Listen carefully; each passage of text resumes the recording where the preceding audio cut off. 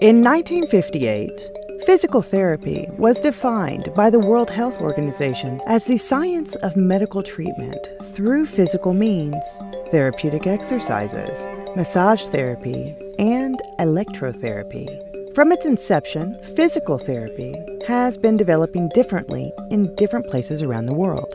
Multiple points of reference concur in determining that physical therapy was and continues to be the preferred treatment protocol for multiple maladies. It is currently performed on humans as well as on animals.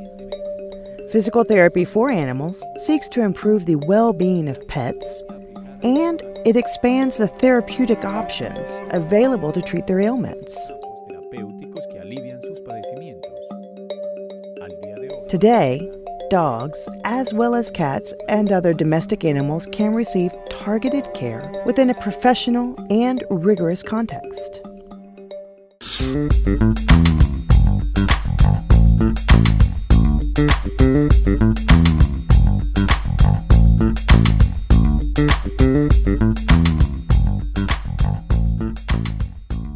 Physical therapy is the science of rehabilitating patients coming out of surgery.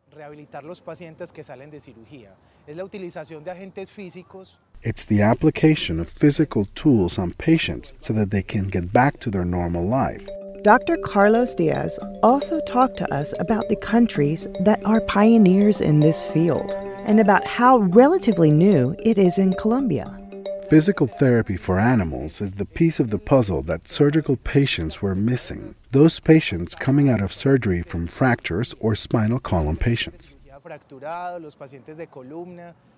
Physical therapy started a few decades ago in the United States, Spain, and Argentina, which have been the pioneering countries in this field. In Colombia, it is fairly new. We have been doing it for more or less 10 years. Physical therapy has a beneficial effect, not just on injured soft tissue, but also on the joints and the bones. That's why it's important to mention some of the goals of physical therapy and rehabilitation in animals. Elimina la causa de la alteración física. Mejora los síntomas clínicos para retornar a su función normal. Alivia el dolor. Reduce la inflamación. Mejora la buena forma cardiovascular. Mejora y prolonga la calidad de vida del animal.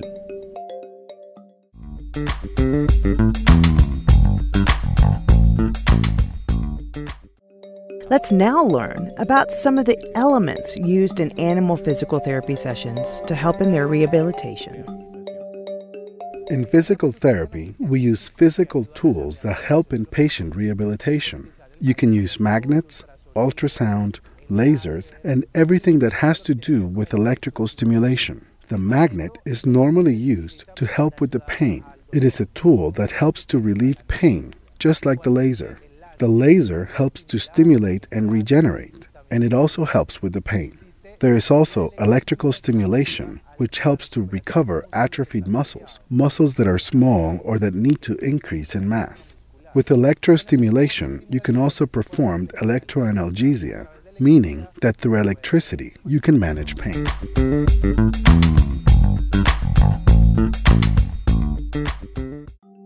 The results obtained in post-surgical rehabilitation in human beings have been very positive, and for that reason, it was implemented in animals a few years ago. And even though the techniques are performed in a similar way, there are some differences that Dr. Diaz spoke to us about. The basics of physical therapy are the same, but there are some differences with regards to the patient. It's not the same treating a human being who is aware of what's going on as treating a dog or a cat. They are resistant to the procedures at first. They have to remain still against their will, and they don't like being touched by instruments. We normally apply electrotherapy. That is, we stimulate them with electricity, and that is new to them. So we often run into patients that make the procedures difficult to perform, but the principles of physical therapy are the same.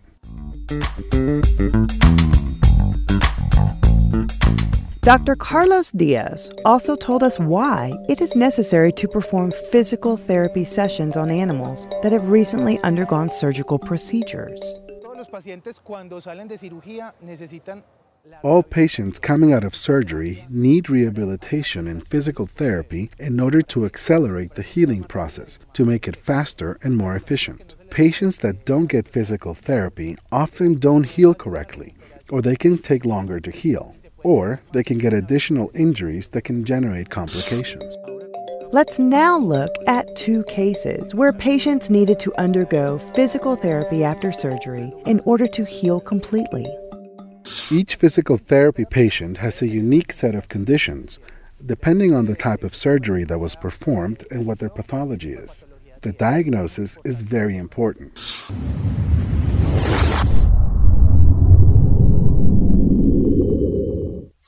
Kiara's case. Kiara is a 9-year-old patient that was diagnosed 4 months ago with bilateral coxofemoral osteoarthritis. We performed an arthroplastic incision at the head of the femur. That consists on taking off the head of the femur, which diminishes pain in the area. Kiara arrived in pain. She was a patient with a marked limp, and although we have not yet seen significant changes, we noticed that the stability of her leg has improved. It does not shake as much. We can see that she is a quiet patient. She allows us to perform physical therapy with ease. This is her 4th physical therapy session. She is a patient that knows that we can reduce her pain here. We are using equipment to manage the pain, and she knows that we treat her well here.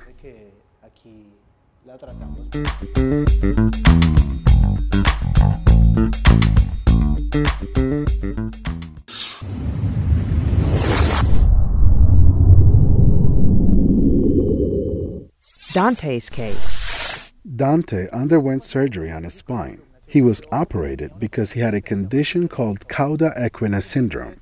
It is a condition that affects the spinal column, and for these patients, we seek to diminish movement right after surgery in order to avoid additional injuries and complications. So I brought him to the University of Antioquia to see an orthopedist. That was around May. Dr. Riaño told me, "That's not a case for the orthopedist. It's not dysplasia." That took me by surprise because he made him walk and he said, "The problem is not in the hips, it's the spinal column."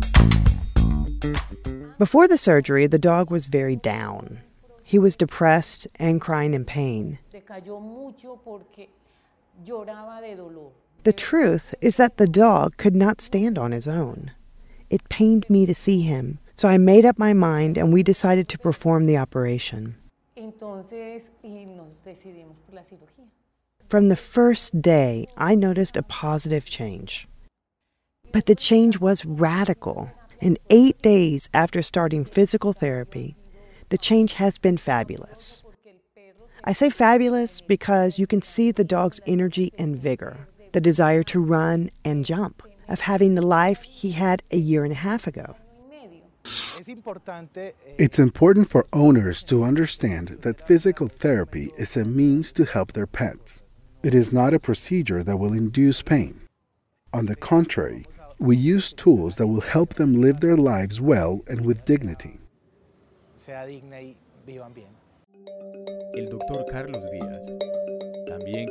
Dr. Carlos Diaz also made a very important recommendation for pet owners to understand the importance of preventative medicine and the commitment of owning a pet.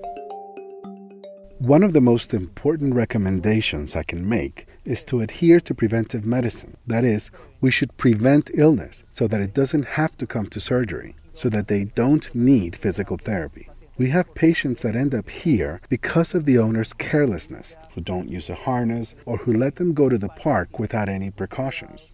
Dogs have no control and they can go out on the street and get run over by a car. Patients who survive that and don't die can have very serious injuries, spinal column injuries that won't let them walk again, or injuries to limbs that can lead to them being amputated. These are events that can be prevented starting at home.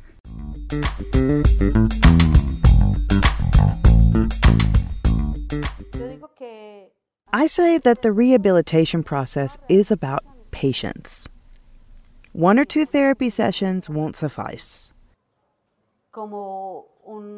Just as one animal may recuperate with 5 or 6 sessions, another may require 15 or 20, depending on the injury and how it's managed, and what kind of care you're giving to the animal.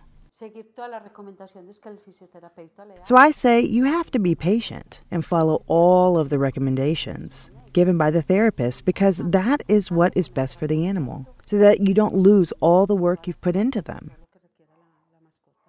It's also important for owners to understand that the commitment starts at home as well. We usually prescribe exercises and thermotherapy, the application of heat or cold, to further treatment along. We can't spend all day doing physical therapy on a dog at the clinic. The owner has to help the animal at home with the healing process. Finally, Doña Piedad and Doña Blanca told us what it means for them to own a pet. So Kiara is my companion. She was at my side when my husband passed away, and she was laying at my feet saying, "I'm here." So really, Kiara is like a daughter to me, because she knows that I love her very much and that I'm talking about her. She knows she's very spoiled. In other words, she's my best friend. In other words, I haven't found another being as faithful as Kiara. The change has been absolutely radical, and I recommend to people that if their dog develops this type of problem, they should do it, because the improvement is drastic. They're another member of the family, and if you have one, you have to be ready to fulfill all of the responsibilities that come with it. Not just to feed them or love them, but to provide them with medical care when they need it.